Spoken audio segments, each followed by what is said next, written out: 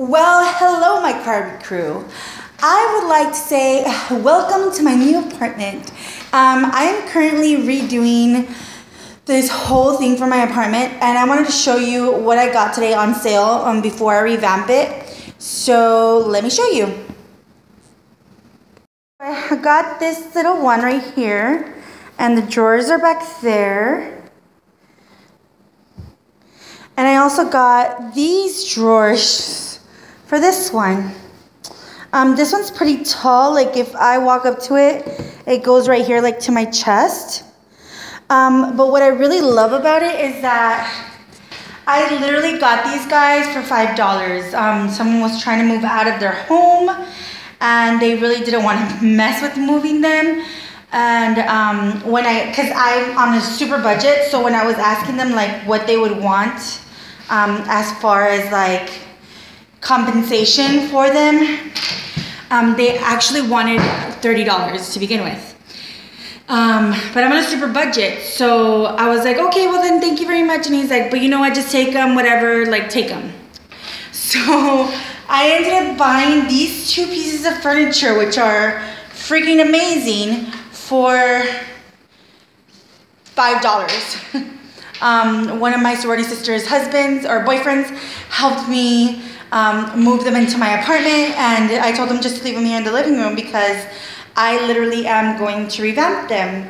But I really don't know what I want to do with them yet.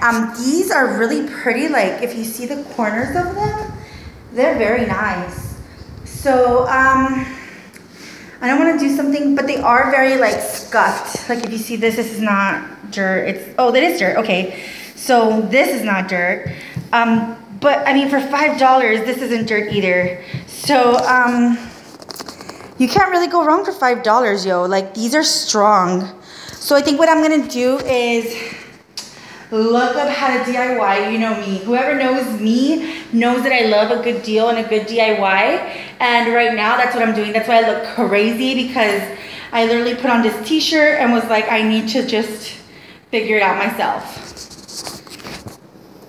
So what I'm gonna do is, I'm probably gonna start with this small one and then work my way up to the bigger one. I'll probably start by sanding it off a little bit, obviously wiping them down. But what I wanna show you first is how they look already assembled. And this is what they look like together, like put together. You see a little bit of like the tracks came off on some of them, but they still open really well. And like this detail is sort of broken. You can tell it's an antique, but it's been like really well loved. Like it's, yeah, but like I said, a little bit of cleaning and painting can always revamp it. There were some of the dressers that had some of like, this one has like a difference in the color, if you can tell. Get out of the way, see? And this one right here. Sorry about that, I ran out of memory. So you see the difference in the color right there and that little damage, but I mean, I can't really go wrong for $5. Look at the detail right there in the corner. Once it's dusted off, it does have some of the markings, and you can tell them, you can see them better in person. So they're pretty deep in their little grooves and they're missing knobs, but $5 is not bad at all. And so I'm super excited to be able to revamp this one, because this is my first time revamping a drawer chest or any drawers for myself, and I really needed them. Another thing is that some of the tracks broke. So these are two of the tracks that I have, and I have a friend that really knows how to fix things, so I'm gonna have him help me with that.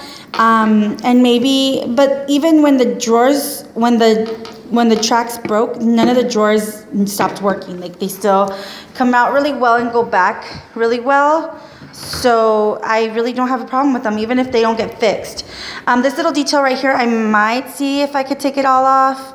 Oh, and there goes a little thing. Yeah, I can take it off. I just have to be careful with, if you can see the nail right there. Just have to be careful with where the nails go. And definitely, I'm super excited, guys. Like, you don't even know. I really needed this drawer chest because like I said, the way my apartment's set up, it's completely different than my old apartment. So there is, the way that I used to put my clothes away, it's not gonna work out this way, the way that I would want it to. But stay tuned if you want to see how they turn out. Hopefully they look amazing, and I'll show you later.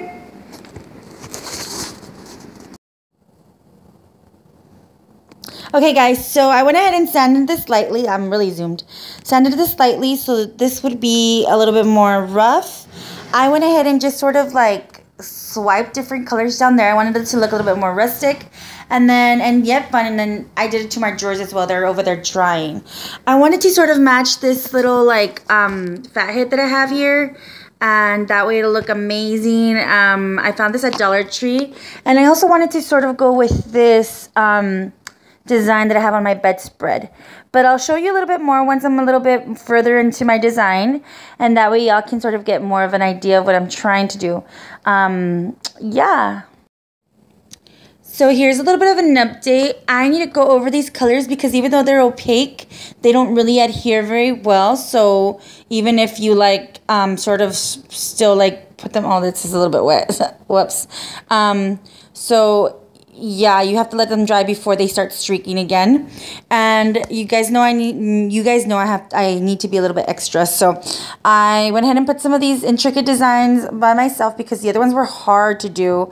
I tried it. See, that's why it's a little bit stained because I went ahead and wiped it off. But I'm going to clean this off. And then right here, these little flowers are really, don't have to be perfect. They're not perfect on the bedspread.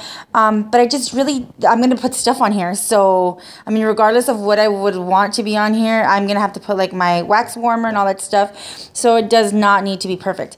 But I'm going to go ahead and clean this off like I said. And then I'll show you guys when I'm a little bit further in the whole process. So this is the progress that I've done on it so far. I am letting it dry because every time the orange dries, it gets really sheer. And I wish I wouldn't have put it there, but I guess it was a really nice combination color right there.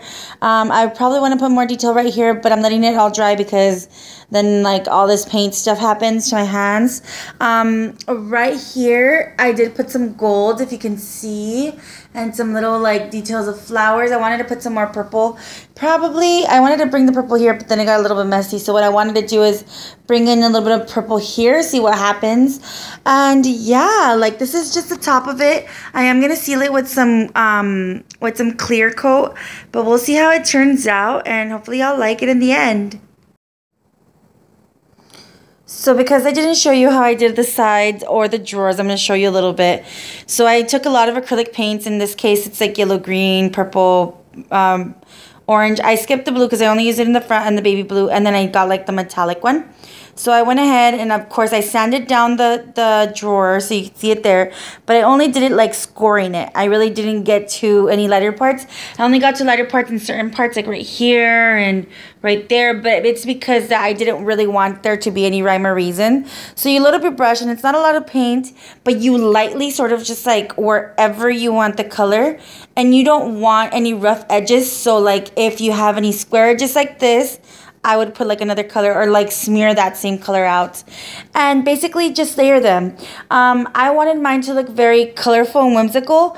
This part I'm not really concentrating on only because you're really not going to see it. But this part I do want like some color to go in there. Then I'm going to go ahead and go in with the metallic.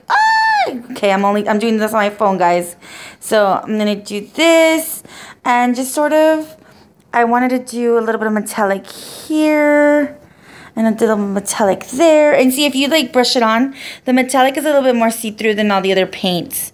So you see how this glob is right here? I'm going to like bring it down and just smear it. And honestly, there is no rhyme or reason. Some of the paint is going to get mixed up, which is amazing. But you want to go all the same direction and sort of just get rid of some of these edges by swiping up a little bit and getting some of that paint out of there. But that's about it, and you get this really cool effect. It's super simple, and it's really original. We are finally done with the nightstand, guys. Look at that. So I went ahead and put the hardware that it came with. Obviously, it's missing some, so I'm going to have to find some at the store, which I had planned anyways because I really didn't like the hardware. But this is the top. I went ahead and put a glossy taco, like Neological says. And that's the side. I went ahead and used the Krylon Max. On the top I put about 3 layers. On the sides I put 1, and in the front on the drawers I put 2, only because I know that there's gonna be stuff on here and I don't want this to get ruined. And this part I put 2 because I know I'm gonna be touching the drawers. It looks pretty good on the sides. It looks really, really, really unique. I know I'm not gonna find anything like this at any store, which is really cool, and hopefully you'll like it. For the big one, I actually have decided to just make it with these lines, but with gold and silver and copper, and see how it comes out, and I'll show you guys.